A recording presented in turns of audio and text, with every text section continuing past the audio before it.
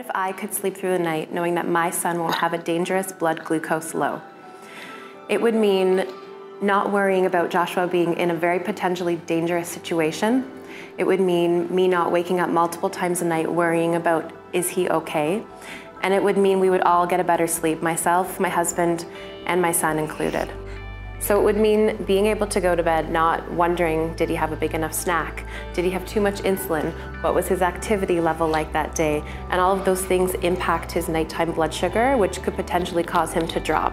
And usually at this age, there's no signs or symptoms of that. So when we wake up, that's something that's always on my mind to wonder, is he okay? Is he dropping as he's sleeping and unaware, leading to a very dangerous situation in type 1 diabetics?